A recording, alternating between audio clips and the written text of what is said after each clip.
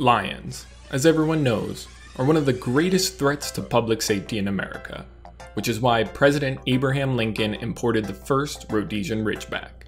To this day, Ridgebacks work tirelessly to keep our families safe from this menace. In honor of their efforts, I'd like to give you a behind-the-scenes look at how our stalwart defenders remain vigilant and prepared.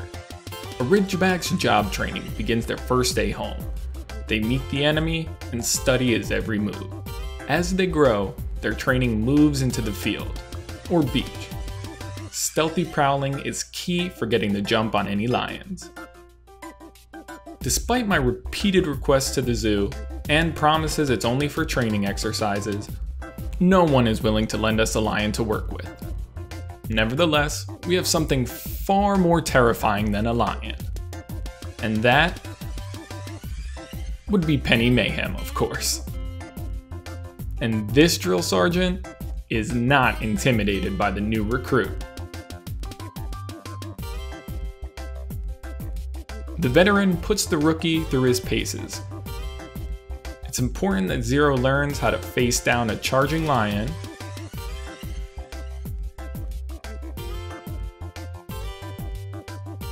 and that he is well versed in their evasive maneuvers.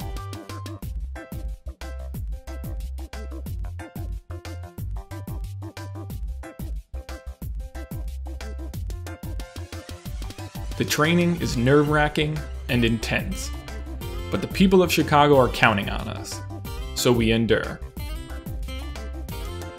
And how many actual lions have we seen? Well, none, obviously, because that's how good we are at the job. But we keep our eyes open and our energy levels up, knowing that our skills could be called upon at a moment's notice.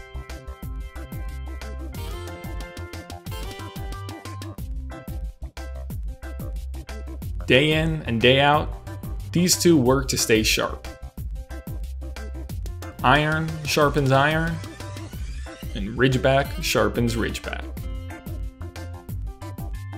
But what if a lion attacks from the water, a worried citizen might wonder? Never fear. These two regularly practice their aquatic maneuvers. Zero is an absolute assassin. No one would ever see him coming. Well, maybe Penny would, I guess. But to be fair, I think Penny is a much more intimidating opponent than any lion.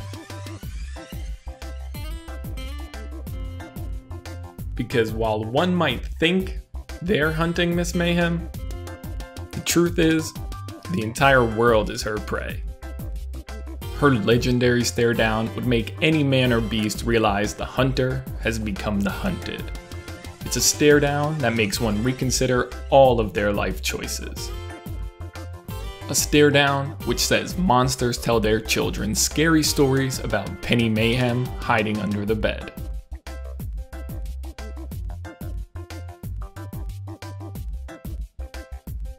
So with all that, I have to give Zero extra credit for trying.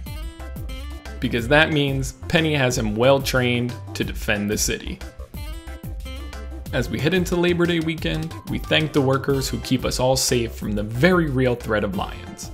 You may say you've never seen a lion in your neighborhood, but we know that's only because Ridgebacks keep it that way.